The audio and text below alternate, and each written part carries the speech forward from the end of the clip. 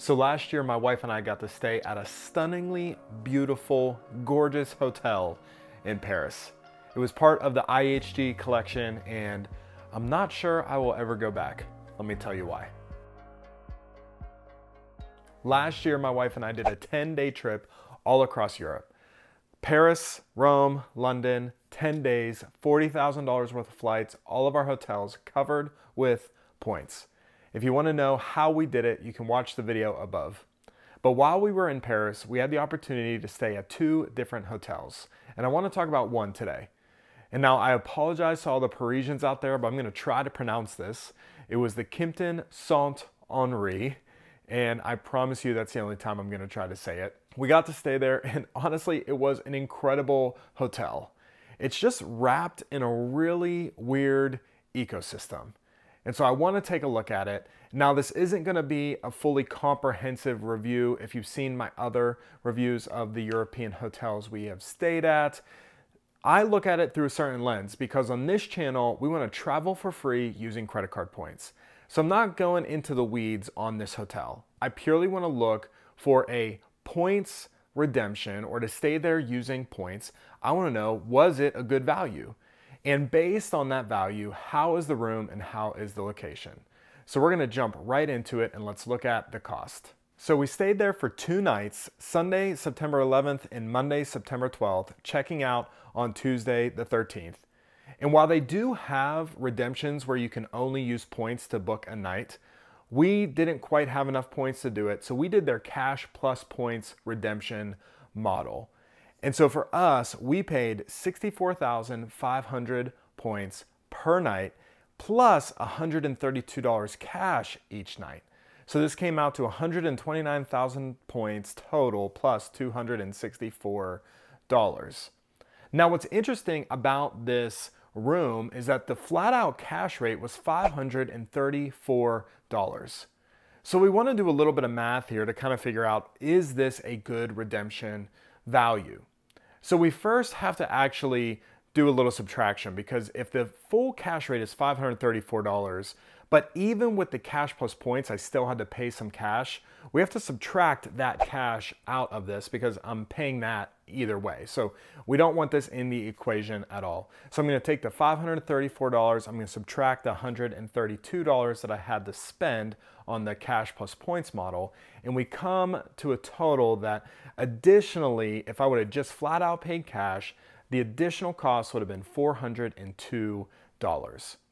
So to calculate the cents per point, you're going to take that $402 times it by 100, and you're going to divide that by the amount of points that this room cost per night, which was 64,500, and you come out to 0.63 cents per point.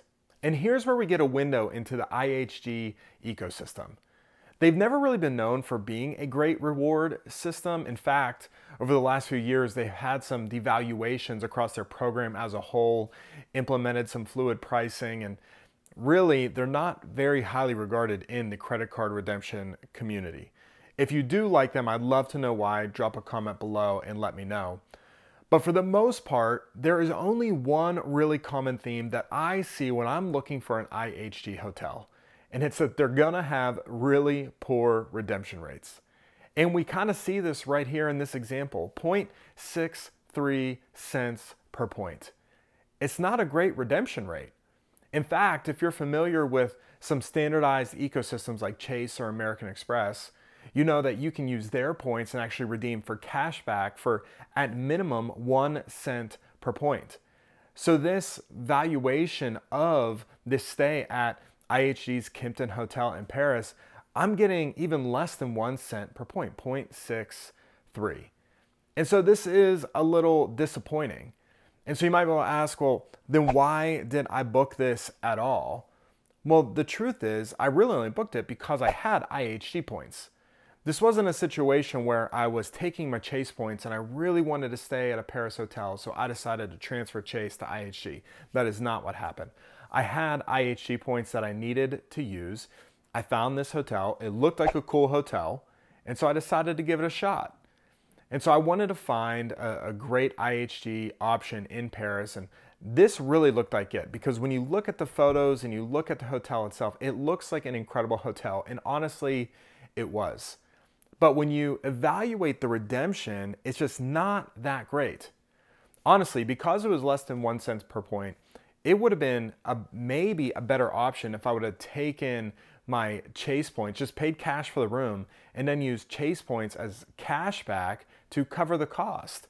Even if you take those 64,500 points, IHG points that I used, if you translate that as Chase points, that would be $645. I could have paid cash for the room and had some money left over.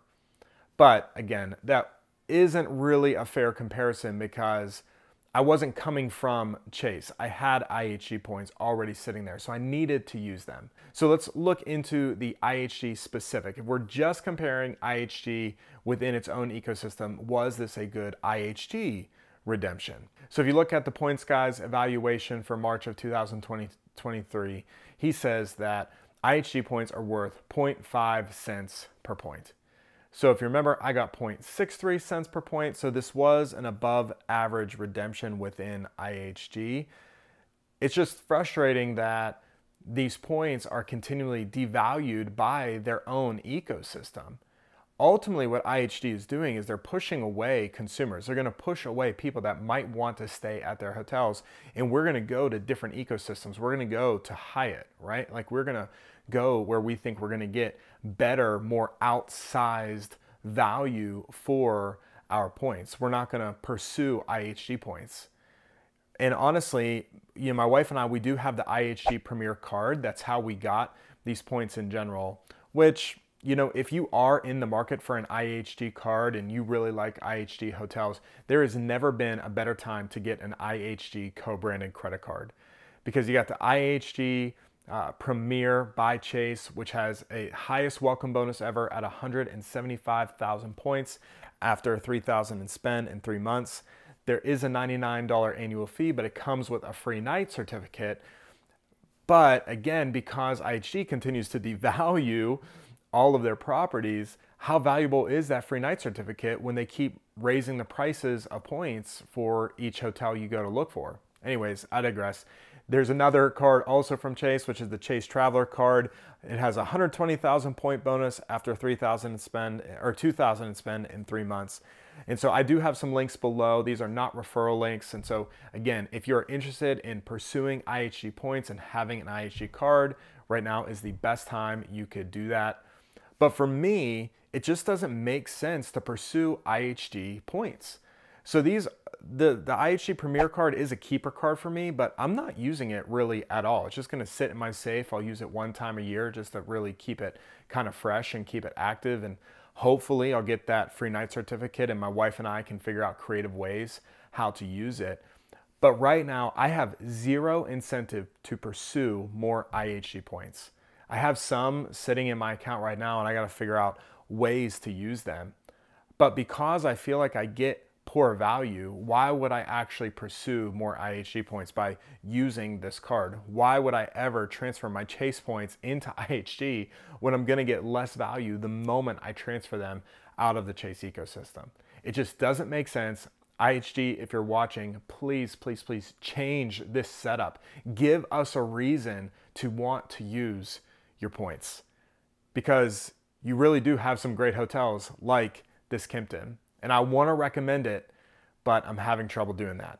Anyways, let's keep going. Let's look at the room. The room was awesome. It was clean, had a huge, awesome bed. It was extremely comfortable, a great aesthetic. The room was luxurious. It had a beautiful bathroom.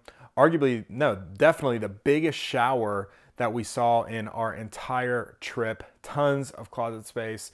Really, the only poor thing about this room was the view out the window, which, it's kind of the luck of the draw there, but we got an alleyway, so that was kind of unfortunate. But it was an awesome room. Honestly, I would love to stay in this room again. Now let's take a look at the location of the hotel. And if you saw my other Paris review video, you're gonna see some similarities here, but this hotel was in the Opera District, which to me kind of looks like it's in the middle of everything. And there's only one real distance that we need to know when you're staying at this hotel, and it's the distance from the hotel to the Paris metro station, the nearest Paris metro station, which, if you look it up on Google Maps, is only a 2-minute walk. Now, I am from Pittsburgh, Pennsylvania. I do not ride the subway really ever unless I'm going to a major city, and I love the Paris metro. It was super easy to use, extremely clean, it felt safe. I was able to read the signs and maps super easily and figure out my way around. And honestly, it was cheap, about $2 for a single trip. And so my wife and I bought like a 10-ticket pack, and we were able to go everywhere we wanted to go. And so that means that really there's not a terrible location anywhere in the city of Paris, because if you can just navigate the metro, you're gonna be okay. But I love this location. The Opera District was awesome, and I would give the room probably an 8 out of 10 and the location a 10 out of 10. So do I recommend this as a good point redemption hotel option for Paris? Well, it's hard, because if you only have IHG points, yeah, I mean, if you look at the data, this was an above average IHG redemption option. But if you have any other options, like if you can go to a different hotel chain, specifically Hyatt, you're gonna find better value all the way around. In fact, in Paris itself, there are multiple Hyatt properties that have way better redemption options than this Kimpton hotel. For my wife and I, we got to stay in the Park Hyatt Vendôme. I made a whole other video about it, so you should go watch it here. But I would highly recommend this hotel. It was better in almost every way. It was cheaper points, only 40,000 points per night. I didn't have to pay any additional cash like I did for the IHG option. It had a better room. It was a better hotel. It was a nicer room, better everything, lower price. I mean, it just kind of blew it out of the water. And so, yes, if I'm only in IHG, it was a good option. And in a vacuum, I wish everyone had an opportunity to stay at this hotel, because it really was a great hotel. But in the world of IHG and in the world of point redemption, it's just hard for me to justify or encourage anybody to pursue IHG points right now. And for that reason, you're probably never gonna get a chance to stay at this hotel. Well, would I stay at this Kimpton again? Yeah, I would. But the redemption rates are really gonna have to get a little bit better. IHG, if you're watching, let's make some positive changes. Bring us back. Give us a reason to want to use your ecosystem again. Well, hey, if you enjoyed this video, hit the like button and subscribe, and stay tuned for more content like this in the future. I'll see you next time.